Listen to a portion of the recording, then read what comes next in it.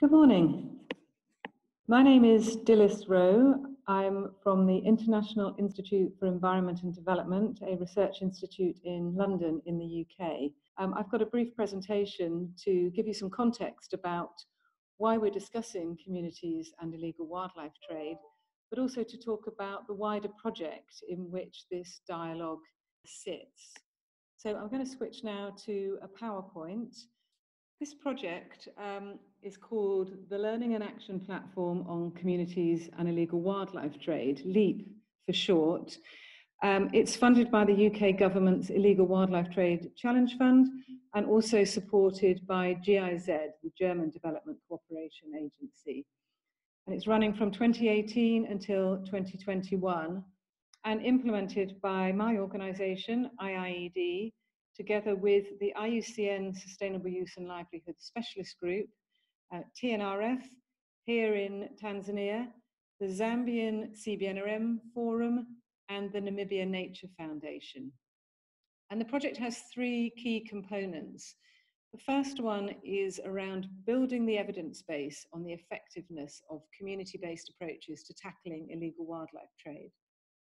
The second one is about enhancing community engagement in national level policy and programs. So we've got a specific focus here on Tanzania and Zambia at the national level. And then we're also working on the same thing, trying to enhance community engagement in international policy processes that deal with illegal wildlife trade. So including CITES, but also the Intergovernmental Illegal Wildlife Trade conferences, which have happened over the last few years. And then the third and final component is encouraging peer-to-peer learning between communities and between countries. So running multi-country learning events and exchanges. So just to give you a bit of detail on what that means, in terms of building the evidence base, we've established a database of case studies of how communities have been engaged in tackling illegal wildlife trade. You can see the website here, www.peoplenotpoaching.org, and I strongly encourage you to go and have a look at the wide variety of case studies that are there on that website. There are over 70 of them at the moment. And you can look for case studies by searching by country, or searching by the type of species, or searching by the type of community engagement strategy. So that includes things like ranger patrols, but also community incentives for conservation, tackling human-wildlife conflict, and so on. Thinking about the second component of the project, the national dialogues. So we've got the one here today in Tanzania, and another one planned in March next year in Zambia. And these national dialogues, as I said, are really to help explore how communities can be better engaged in tackling illegal wildlife trade, either through improved policy provisions or through the programs and projects that are implemented in the country. So the dialogues are underpinned by baseline assessments which have been funded by the project, and I hope these are going to be presented to you today, but there have been a number of assessments that have been done. The first has been looking at the extent to which national illegal wildlife trade, conservation policy, species strategies such as African elephant range state strategies, etc. What attention do they pay to community engagement? The second baseline has been looking at your existing illegal wildlife trade projects and programs and exploring what attention do they pay to community engagement. How important is it in those projects and what types of strategies are being employed? And then two other baseline assessments have looked at perceptions. So the first one has been a community survey, looking at what communities feel about their level of engagement in tackling illegal wildlife trade. And the second one has been a survey of policymakers on their perceptions of the value of community engagement. So I hope TNRF will present these to you later in the dialogue process so that you can see the starting point against which we hope to measure progress as the project progresses over the next 2 years. The third component, the peer-to-peer learning and voice, this is how we've been trying to really promote community voices in international policy processes and regionally. So we organised a Community Voices event in London last year, immediately prior to the London Intergovernmental Conference on Illegal Wildlife Trade. And a statement that was produced at that Community Voices event was then presented to the plenary of the London conference, and was the first and only time that communities have been directly present in one of these intergovernmental conferences on illegal wildlife trade. Similarly, the project has supported community representatives to participate in the IUCN Regional Conservation Forum in South Africa earlier this year, and also in the CITES Conference of Parties in Switzerland in August. At a regional level, we held our first African Learning Exchange in Kenya just last month. Colleagues from TNRF were present at that meeting, which was an exchange between Tanzania, Kenya, Mozambique, South Africa, and Namibia, all sharing experiences of community engagement in tackling illegal wildlife trade. What's worked, what hasn't worked, what key policy messages can we generate from that? And then we have a final learning exchange planned to be hosted by Namibia towards the end of the project, so late 2020, early 21. And here's an excerpt from the community statement that was agreed immediately before the London conference and then presented to the London conference, which emphasizes the importance of communities in international and national policy-making processes. So, stepping back a little bit from the project, why do we want to engage communities in tackling illegal wildlife trade in the first place? Well, there are a number of reasons. The first is if you look at any response to wildlife crime, illegal wildlife trade at the international level, all of the policy prescriptions that are out there, the various declarations, whether they're from the United Nations, the African Union, or whoever, they tend to emphasize three key approaches. The first is law enforcement and strengthening that. The second is reducing demand for illegal products, so working in the countries that are using illegal wildlife products more so than the source countries. And then the third one is supporting communities and their livelihoods, those communities that live alongside wildlife. And what we've noticed is that there has been a huge amount of attention to and investment in law enforcement, a reasonable amount of attention to reducing demand, but very little focus on how best to support communities who live with wildlife. So there's a problem with this. First of all, if we just rely on law enforcement to stop poaching, it's difficult, it's expensive, and it's only very rarely effective, as we can tell from continued poaching going on across Africa and in other countries of the world. Important to remember is that a huge amount of wildlife is on community land, so it's not in government-controlled protected areas. 1/4 of the Earth's land is managed by communities. 40% of that is set aside as formal conservation areas. Community members who live with and near wildlife are often actually involved in poaching themselves. So even with the best will in the world, the best resourced law enforcement will struggle without community buy-in because the wildlife is on their land and because they have a vested interest in being involved. Another issue is that communities have long borne the costs of conservation, and it's unfair and unjust for efforts to tackle illegal wildlife trade to make this worse. So there's been a historical record of dispossession and exclusion, particularly from protected areas. Anti-poaching efforts, particularly ranger patrols, quite often target Indigenous peoples and local communities, quite often unjustly. They're usually not the key players, but they're quite often easy and vulnerable targets. Communities have lost lots of livelihood options through tightened access to resources that they've depended on. So if they're not allowed into protected areas, no longer able to access resources that they used to be able to access to meet daily needs, firewood, medicinal plants, etc., then it has a big impact on their livelihoods.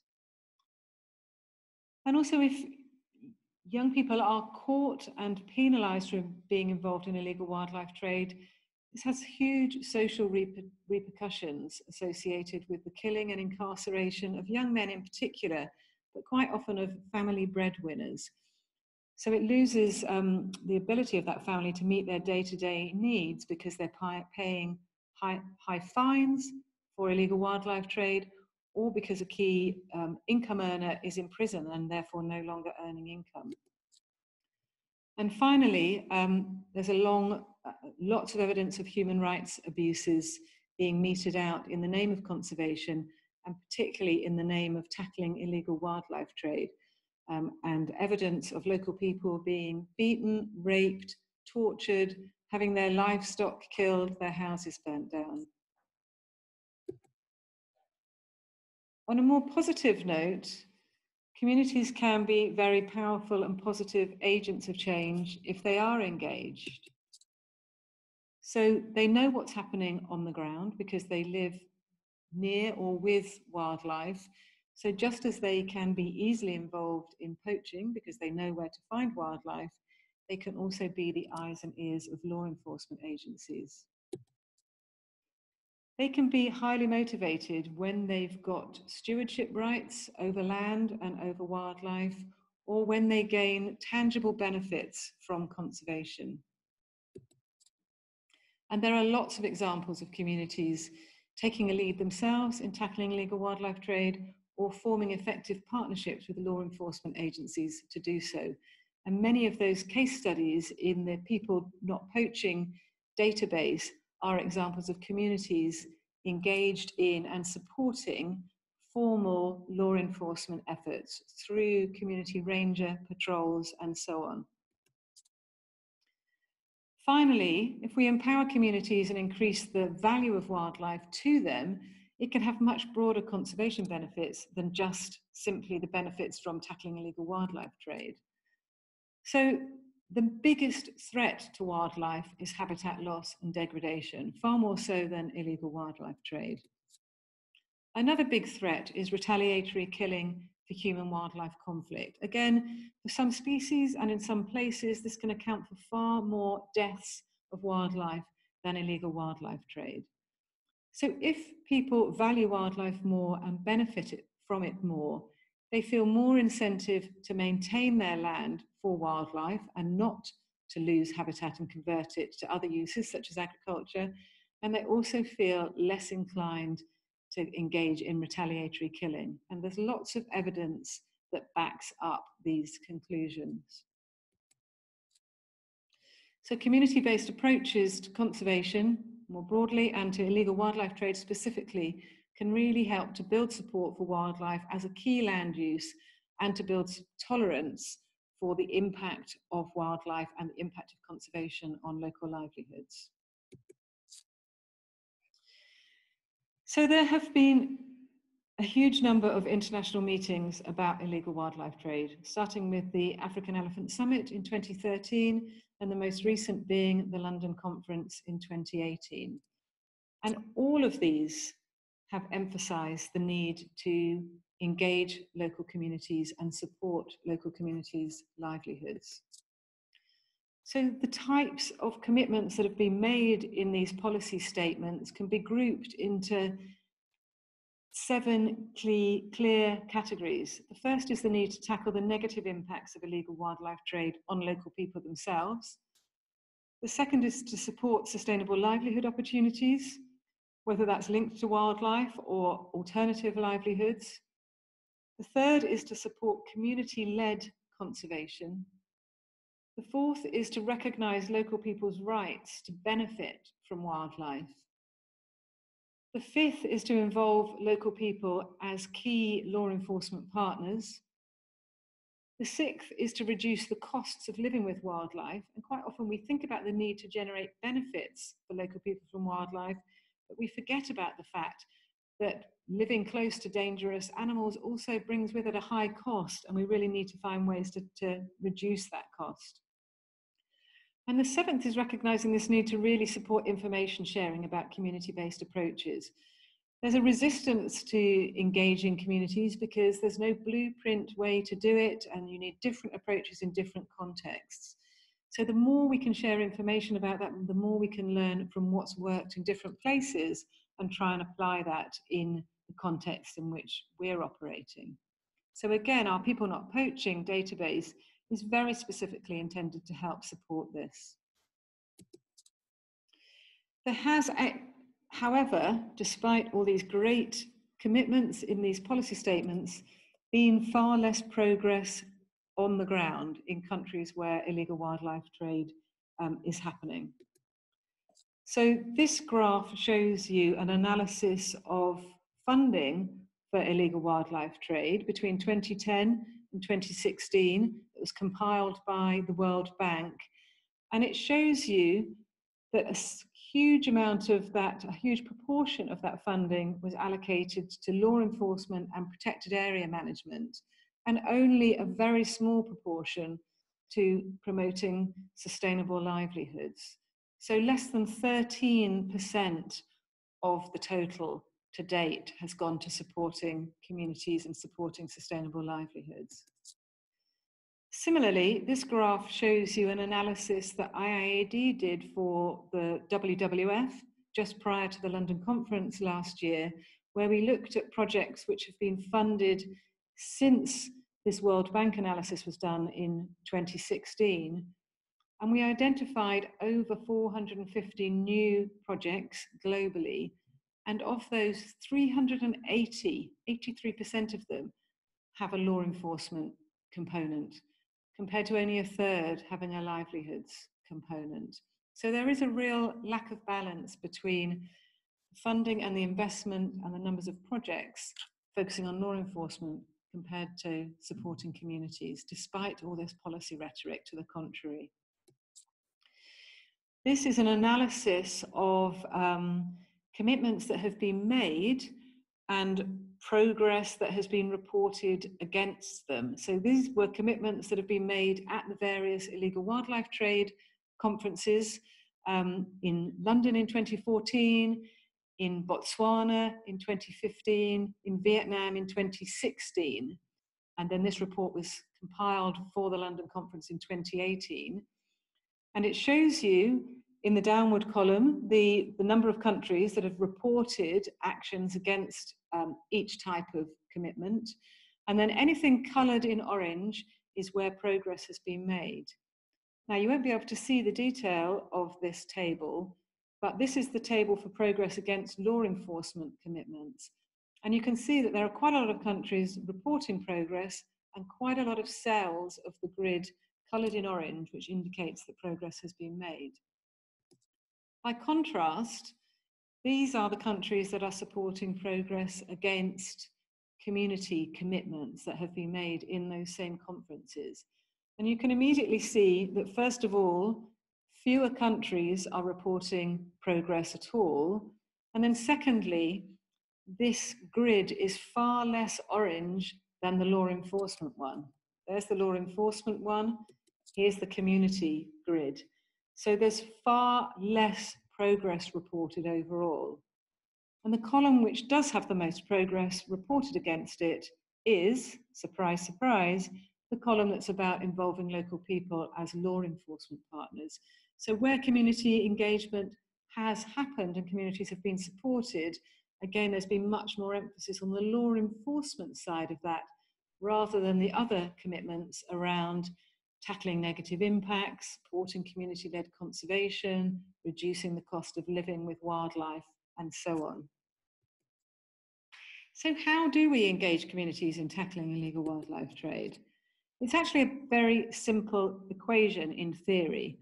And essentially, the equation just says that the net benefits of conserving wildlife have to be greater than the net benefits of poaching it, which would seem very obvious. So net benefits, we need to emphasize the net here. So to work that out, you've got to think about what are the benefits from conserving wildlife. So that might come in the form of income, jobs, food, empowerment, cultural benefits. But what are also the costs of conserving wildlife in the form of human-wildlife conflict or loss of access to land and resources. And you have to take away those costs from the benefits to work out the net benefits. And then what are the benefits of poaching? Well, first of all, you've got income, and then quite often you've got social status associated with poaching. But then the costs of poaching are the fines, the prison terms, the risk to life from the wildlife itself or from anti-poaching patrols. So quite high potential costs associated. And again, the net benefits of poaching are the gross benefits minus the costs. So it's these four boxes which have to balance out with an overall favour towards the net benefits of conservation in order for community engagement to work. So there's four primary pathways by which you can engage communities. This is an outline of a theory of change for engaging communities. I won't go into the detail of it, but it highlights these four key pathways which can be used in various combinations and through various steps, through activities, to outputs, to outcomes, all eventually leading to this impact that we're after of decreased pressure on species from illegal wildlife trade. So the pathways are, first of all, to increase the costs of participating in illegal wildlife trade. So that is the fines, the increased law enforcement efforts, using cultural taboos as well as conventional fines to really maximize the negative side of participating in illegal wildlife trade. The second one is to increase the incentives for wildlife stewardship through wildlife enterprises such as tourism and trophy hunting, through other ways in which communities can generate tangible but also intangible benefits from wildlife. The third one is to decrease the costs of living with wildlife, particularly through tackling human-wildlife conflict. And then the fourth one, sort of slightly different, is to actually reduce dependence on wildlife totally, whether it's through conservation or through poaching, and increase non-wildlife-based livelihoods so that people don't need to turn to poaching for their livelihoods. Each of these pathways seems similar, but is progress along these pathways towards this ultimate impact of decreased pressure from illegal wildlife trade is underpinned by a huge number of assumptions that we have to be clear we're aware of, and that we're tackling, and that we're building into program design. So how do these pathways initially link to this equation that I first showed you? Well, pathway A, increasing the disincentives, that links to the right side of the equation, decreasing the net benefits of poaching. Pathways B and C, which are about increasing the incentives for stewardship and decreasing the cost of living with wildlife, link to the other side of the equation, which is about increasing the net benefits of conserving. And then finally, as I said, pathway D, supporting non-wildlife livelihoods, reduces overall dependence on wildlife conservation and on illegal wildlife trade. Thank you very much.